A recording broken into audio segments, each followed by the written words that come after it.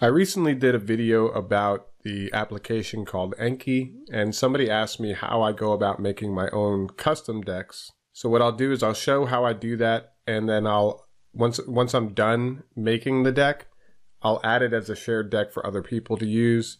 The deck that I'm making is specific to the 300-815, implementing Cisco Advanced Call Control and Mobility Services. To get started with creating a deck, you'll want to click on this button here, Create Deck. I'm going to copy out this name and put it onto that deck. Then you just hit OK, and you go into the deck by clicking on it, and then you can click Add. So up here is going to be the front, and then this will be the back. In order to make this card, I first need to look at what I want to put into it. So I go to the exam topics, as you can see here, and then I just expand these different sections so I can see what is going to be in them. We can see almost everything is either troubleshoot or configure. We have one implement. There aren't any that I see that say define. Define are the easier ones, but troubleshoot, configure, and implement are a little bit more complex. The next thing I do is I identify what resources I want to use for each section. So this is going to be signaling and media protocols. We're going to be looking at SIP, and we're going to be looking at H323. My H323 cards are already completed, but if you look here for SIP, I'm going to be using this site a little bit, the Tech Invite. I will probably use my trace reading video series as well to create cards for this. And then also I might use some of the RFCs. If we go back to the exam topics, we see that after the signaling and media, we start getting into CME and SRST and Cube as well. What I'll be using for those is the CME System Administration Guide, which in this document right now, we're looking at the system level parameters. There's going to be a lot of good stuff in here that aligns to the exam topics, such as set up Cisco Unified CME for SIP phones. I guess this must be pretty important because they put it twice. Then we also are going to look at things like the dial plan, where this will align to some of the other topics, like dial peers, codec preference lists, I imagine would be there. Voice translation rules and profiles, I believe might be there, but I'm going to use this document for voice translation rules and this document for voice translation profiles. And then for the dial plan, for call routing and looking at matching dial peers, I'll use this document. Moving on a little further to the exam topics, we get call control and dial planning. This is on the Cisco Unified Communications Manager.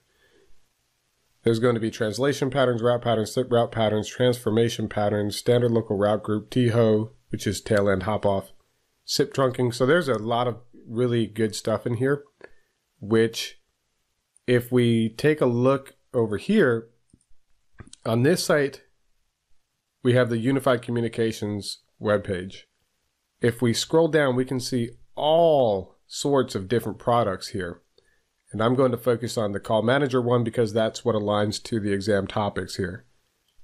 And then within this, we can find all of the documentation we'd need. Design guides, design tech notes, data sheets, installation and upgrade guides, configuration guides, end user guides, maintain and operate guides. And then also one that I really like is the documentation roadmaps, which if we clicked on this one here, we can also see things like the compatibility matrix, upgrade and migration guides, installation guides. So a lot of the same stuff that we could probably get on the other page, but there is a treasure trove of resources out here, and some of them are amazing. Very, very, very good documentation. So while we're waiting on collaboration resources for the CCMP collaboration to be released, I highly recommend coming and checking these out.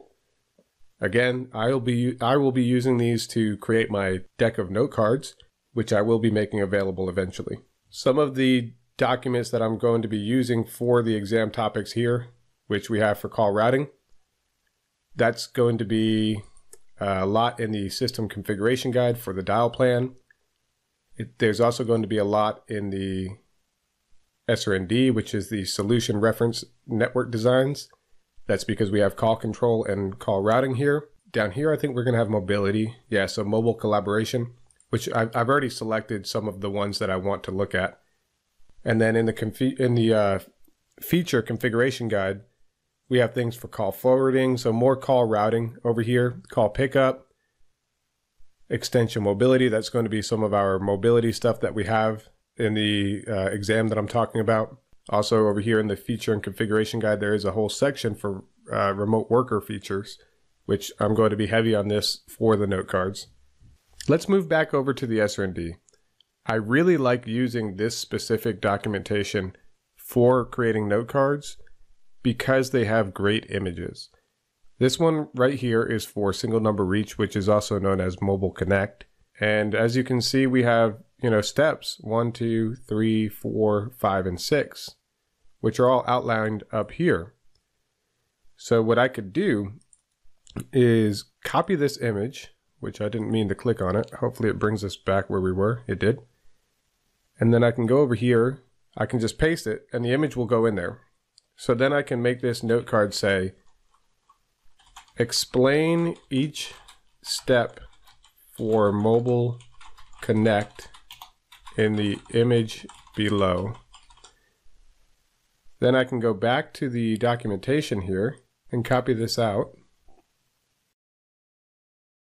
Now I'll move back over to my note card, but this time I'm going to the back of it. Make that full screen.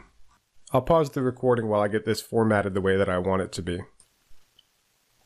Now I have everything formatted, and as you can see, it walks through step 1 and it explains it, step 2 explains it.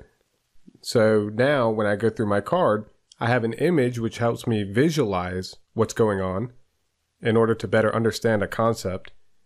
And then I have my back of the card, which explains each and every step. And it really wasn't that hard to create this card because I'm essentially using material that's already there available to me. And then if you are an Audible learner, you can just hit the microphone up here.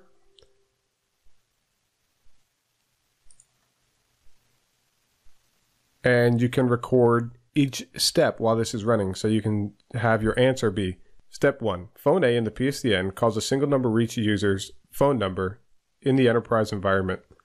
The call comes into the enterprise PSTN gateway. Step 2, the call goes to the CUCM and is extended to the IP phone with the same directory number that was called, and that phone begins to ring. Step 3, the call is also sent to the remote destination profile, which shares the same directory number, 408-555-1234. This way, when you're going through your note cards, you're not only reading it, you're not only seeing it, you're also hearing it. What's also good is that you can add video clips if you wanted to. You can go here, click on the little paper clip, and then you can go find your video and upload it.